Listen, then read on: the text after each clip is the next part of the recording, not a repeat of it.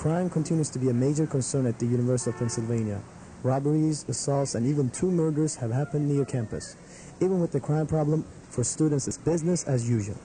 Temple Update is in the University of Pennsylvania to question the students about the campus safety. It's just a matter of doing things with a little bit of common sense, you know, minding your business to a point, and it's just a lot of common street smarts, street sense that you need.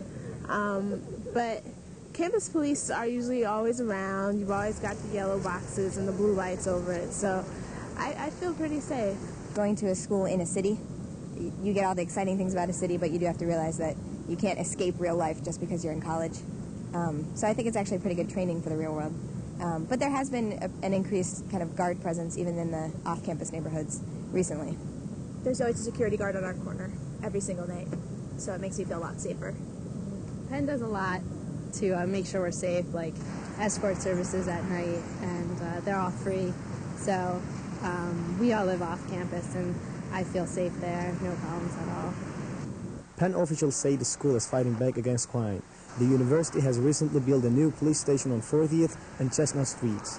Even with the improvement in campus security, students believe they have to play a part in keeping themselves safe. I feel like if people just use the common sense and they don't go out at like 3 in the morning by themselves, for the most part they're okay. I see a lot of like university ambassadors, and you see the security inspector guards. So like when you're on campus, it's really safe. It's just like if you wander onto like Chestnut or like past that into Westville, it gets kind of sketchy. Although students responded to our questions regarding safety problems, University of Pennsylvania Police Department declined comment. Reporting for Temple Update, I am Usame Tunagur.